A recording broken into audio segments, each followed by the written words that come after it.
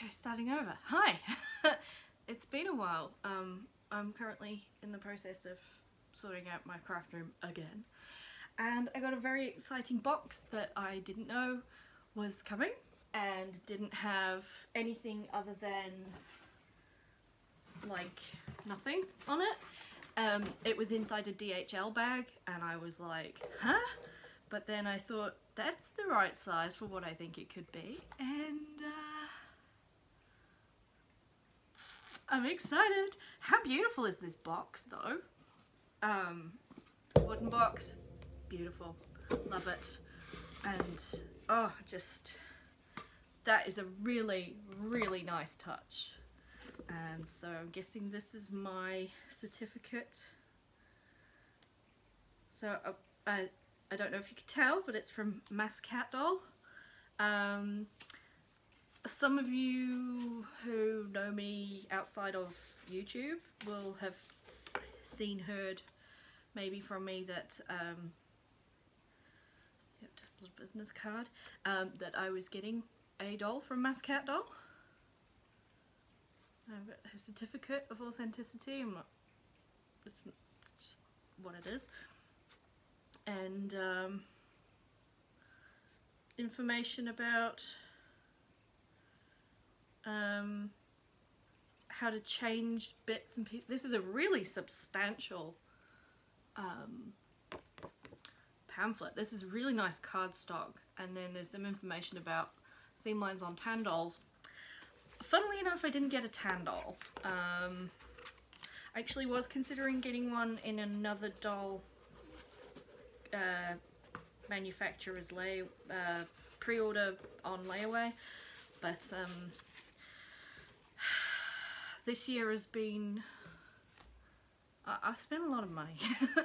oh, this is fuzzy, it's velvety, and you just lift this up. Oh, that's exciting. Oh, she's got eyes and a wig. Oh, and it's squishy on the, I love this box. I want to live in this box. Although I did automatically think that's a bit like living in a coffin, and that's not cool. Yes, she's a she. I pretty much exclusively buy girls because I like girls more than I like boys. Sorry. Although, actually, no, it's not true. I like everyone. I just prefer girl dolls because also they can wear my Blythe clothes. That's another clue as to, I mean, the box is kind of a clue, but this lovely wig came with her, which is good because she hasn't got hair yet, and it's actually the perfect colour. And her eyes are pretty too. I did get some more eyes, but I think they're actually in my boy doll, whatever he is, Napoleon? Granado Napoleon, because he's got tiny little eye sockets. Oh, she's so light. Oh, and the inside of the box is plush as well, and it's like, oh, and I think I just broke it. Or the glue didn't. Yeah, I broke it. It needs re-gluing or re-hammering. It's still really nice, but I'm guessing it's been bashed around a bit in the mail, and also it's really humid, so, you know. Okay, shut up, Kate, and open the door.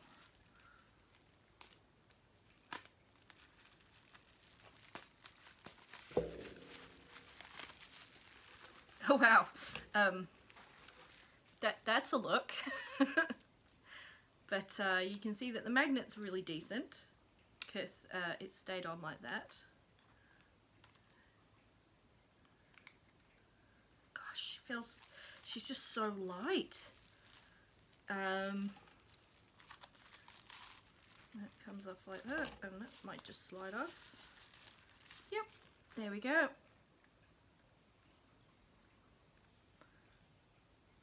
Gosh, she looks so pale, and I'm pasty as fuck, and she looks so pale compared to me. So this is a MaskcatDoll Joy in normal skin. So she's a 1/6 scale, beautiful BJD. She's so delicate. I can't remember if she was on sale when I got her, and I don't really care because I wanted her anyway, so I ordered her in August, and like I said, I hadn't had any shipping notifications, so this was like, I squealed a lot and freaked my husband out because he's working from home today. And yep, look, double jointed knees. The resin is super smooth and just feels really delicious. So she doesn't have like, she can't do the splits or anything, but that's fine. And she's got the daintiest little feet. They're so cute. Where's the camera? Look how gorgeous little feet. Oh, sorry, I'm just showing off her snatch to you. That's lovely.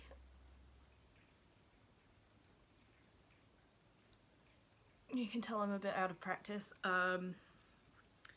No seam lines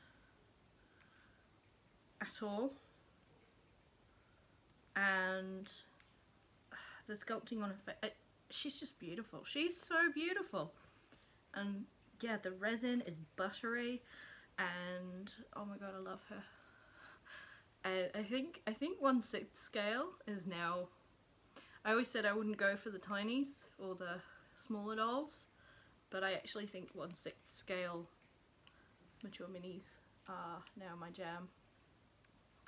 So I wish it was a better day, because I can't really do a face up today. I think it's too humid. Although also her face is so tiny, I'm not sure I could even do it. Oh god. It's like, it's the size of my thumb there. Like, it's ridiculously tiny, but she's so cute. And she needs a home, and she needs some clothes. And I've kind of got a story or character idea in my head for her. Not like a extensive one or anything, but I also think I'll have to see when she's, oh, she can even get one of her feet completely flat. That's cool. Oh look, so she can kneel down really well. Oh, she's so gorgeous. I am smitten. And she can wear Blythe clothes, so that's a bonus. So that was just a completely awesome, unexpected doll delivery today, and a completely random video. I don't know if I'll be doing any more because I don't know when I'm getting any more dolls, but maybe one day, probably next year, because, you know, 2020's been a clusterfuck for everyone, so and hopefully also we're getting fiber internet, so we'll actually be able to like do things. I might even be able to stream on Twitch when I'm playing games or something, although it's mostly just going to be people watching me suck at them, but there we go. But yeah, I hope you guys are all doing well and getting ready for Christmas and or whatever holidays that you celebrate. I'm not really about Christmas, I'm more just about twinkly lights and pretty things. So yeah. Okay, and see you later.